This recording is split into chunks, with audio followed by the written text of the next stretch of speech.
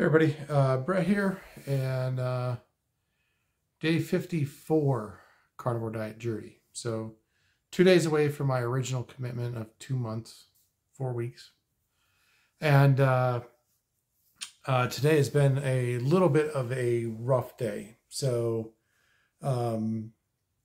waking up this morning, everything was good. Had a 290.5. So I'm back to that 290. I bumped up a little bit, come back down. Not the first time, won't be the last. But I had an issue because I left my food that I was going to eat for breakfast, midday, lunch, whatever we want to call it. I had left it at the office I was working at in Ohio, and I didn't realize that until I was back in Kentucky. So my good bacon and the eggs and the egg cooker and everything, it's gone. So didn't have any of that. So they were going to order lunch from a pizza place that had wings. Perfect. And I look at it, and the wings are marinated before they are cooked. And, somebody had said one day, I could take the top off a pizza and, the cheese and the meat, I could do that. But I haven't had any cheese in 2 weeks now. So I was nervous about getting too much cheese and what that might do to my stomach and my bowel movement more than anything else. So I opted not to eat. I'll grab something at the airport, grab a burger with no bun and everything.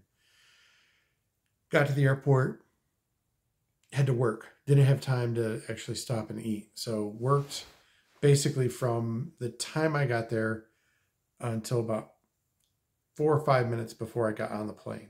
So that didn't work out. So then we got all the way home, and I got to eat dinner tonight. So my wife and I, she picked me up from the airport. We went to a restaurant here in Parker, got a ribeye and a sausage. And those were good. But I also ordered wings, right? I said, wings, no sauce. Didn't see anything about marinating or anything else, so I didn't worry about it. Turns out they were breaded. So, quite the challenge, I'll call it, to eat breaded wings, but not eat the breading. I mean, just like tearing them apart and breaking out the breading and ripping the meat out of it and everything. It was not a fun deal. So, I only ate about 6 of the 12 wings that I ordered, but I was able to eat the ribeye, and I actually got full. So I only ate about half the ribeye, and I ate the 2 sausage links.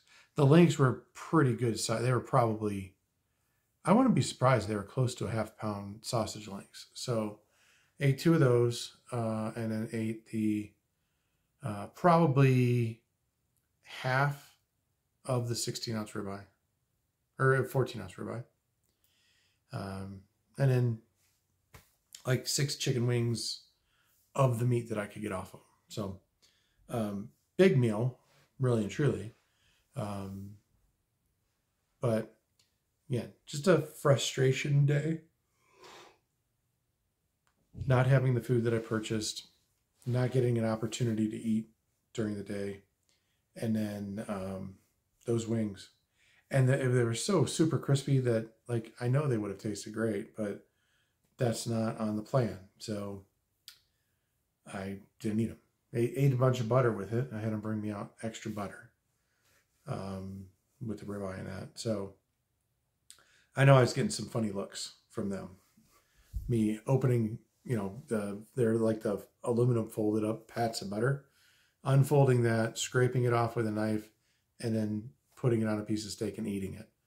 They were looking at me funny. And then trying to eat those chicken wings without getting the breading. They were looking at me funny. But it's all right. And they actually cut me a break. They didn't charge me for the sausages because I didn't take the sides with my ribeye. Right? No, I didn't get the 2 sides. I didn't get the bread. So easy peasy. So that was good. But yeah. But yeah, the number this morning, 290.5, that was good. And I was concerned, like when I woke up this morning, my stomach didn't feel exactly normal, my new normal, I'll call it. So I was thinking that maybe there might have been a little bit of something in that, the beef that I ate last night. You know, it was a shredded beef. There was definitely some kind of seasoning and stuff in it. Birria tacos is what they are, the BIRRA, I think it is. So I think there might have been a little sugar in there or something. So my stomach just wasn't quite perfect. And when I took my blood, that kind of proved it. So my sugar this morning was 138, which is the highest it's been in maybe 2 weeks now. And my ketones were back to 1.5. So the ketones started, climbing back up a little bit. Didn't have any bourbon last night. I did have some yesterday. An amazing bourbon. I probably said it. Absolutely amazing bourbon. So, I'm going to hold off on bourbon here probably for the weekend and probably until next Thursday. And maybe we'll just make it 2 weeks. I don't know. I just want to make sure that I get back clean, eat clean, and yeah, that'll be it. So it's it's a good day. I'm back home. No more hotel art behind me. Now you get to look at my wife's little monitor that I bought for her that I'm kind of jealous of. It's a pretty freaking nice monitor.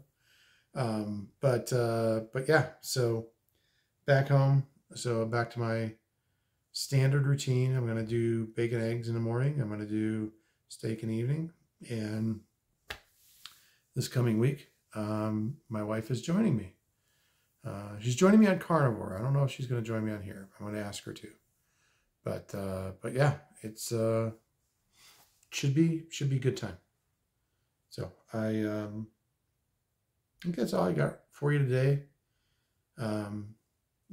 Like, comment, subscribe, do the stuff, and we'll keep this going. I'll definitely be on here tomorrow. I'll definitely be on here Sunday and definitely on Monday.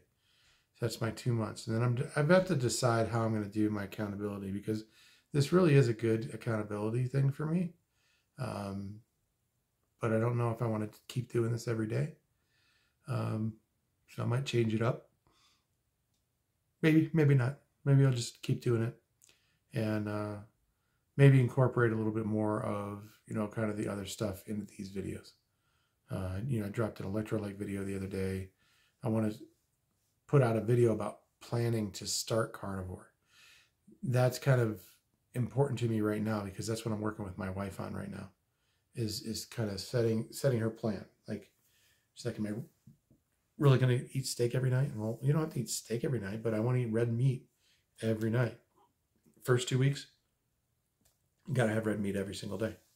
That's what I think was a good thing for me. We got to track all the food. We got to,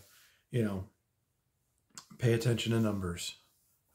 She doesn't think she wants to do the Keto Mojo meter, but I'm going to encourage her to do that. So we'll see how that works out.